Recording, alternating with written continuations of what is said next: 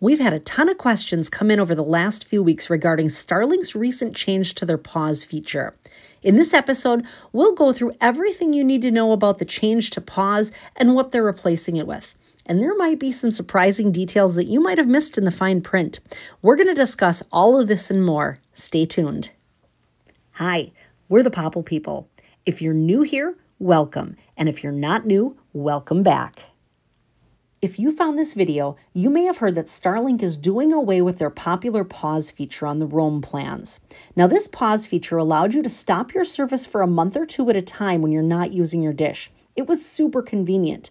This was free of charge. You could pause and unpause your roam service at any time with just the quick toggle of a button in the app. And we really liked this feature. It's actually one of the main reasons we purchased our Starlink to begin with.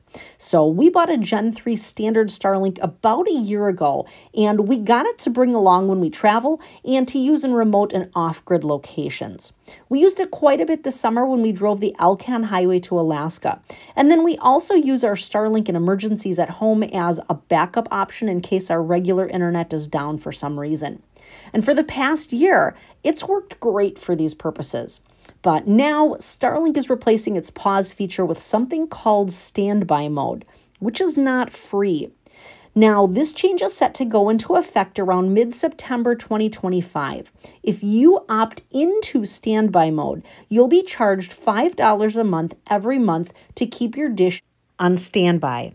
If you don't want to do this and your plan is currently paused, Starlink will automatically cancel your service on September 13th, 2025, according to recent emails from Starlink. We fall into this category. We're paused right now and are being forced to choose between having to pay $5 a month every month or Starlink canceling our roam plan. So as we talk through this, we're going to cover the pros and cons and all the other things to consider about this change. So let's talk pros first.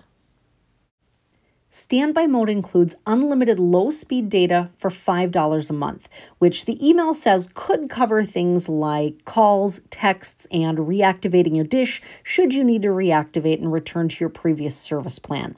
This standby would also allow for your dish to receive any updates that are needed for the software. So you're looking at $60 per year if you just keep your dish in standby mode. $5 to keep your dish semi-active might sound enticing, but just some food for thought here. Will that price start creeping up over time? It's certainly possible, so keep that in mind. The other major change with standby mode is that residential plans will have the option to go on standby too. The previous pause feature was only available to Starlink's roam customers. Folks on the residential plans, they had to cancel if they wanted to stop their monthly payments. They did not have an option before to pause and unpause their service. Now, that being said, be aware that the fine print says that keeping your dish on standby, if you have a residential slot, it will not hold your slot for a regular residential plan. If your area is congested and it fills, when you go back to resume your residential service, you could end up waitlisted and unable to get back on in your area if it's congested and at capacity. So going on standby, you might be giving up your spot. Be sure to take that into consideration too. All right, now for the cons. The biggest glaring one is the loss of simply being able to pause your service with a toggle of a button in the app and not be billed for however long. Now, if you don't want to be billed, you'll be forced to cancel your service altogether and then reactivate if you want to use your dish again. And that's a bummer. Not that it was difficult to activate the dish. See our previous video. I'll drop the link to it in the description below. But I just really don't want to have to spend that 20 minutes every time I want to use my dish. You know what I mean? It's the inconvenience of it. It doesn't sit right just to have to pay to keep my dish stored away. It's like having a $60 annual fee to keep the dish sitting in its case under the bed. We liked being able to pause our service for $0 a month instead of $5 a month. And it's not even necessarily about paying $5 a month. It's about taking away an option we were given and being told you have a few weeks to do it or get out. There's no in between. There's no being grandfathered in for us existing customers. I mean, yeah, the actual dollar amount is low, and there are certainly people out there who might find this to be a great deal.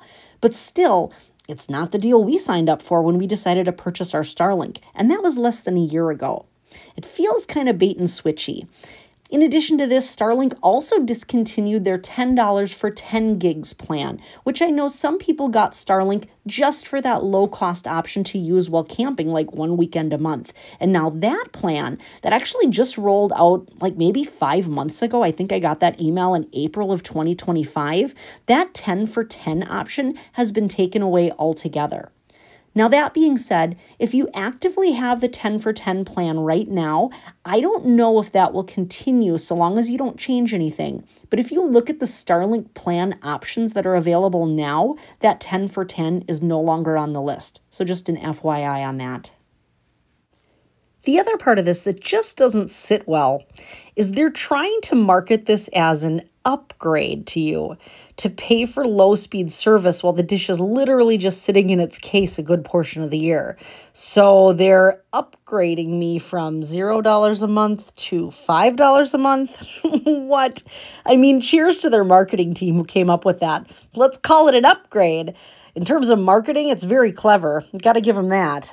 So another red flag that I noticed in the terms of service, it says that in the fine print, if you constantly use standby mode continuously for more than 12 months, you might be forced to upgrade to a higher price plan, or they can restrict your access. So be aware of that. It's in the fine print. It's easy to miss that one, but lucky for you, I comb through that kind of stuff. So if you are looking at the standby mode as a way to get unlimited calling and texting for $60 a year, well, what comes to mind is the old adage, if it sounds too good to be true, it probably is. Don't want to get hornswoggled by that fine print. For people like us who are using our dish primarily while traveling and camping and really only want to use it a few times a year, having that free pause feature was a significant selling point.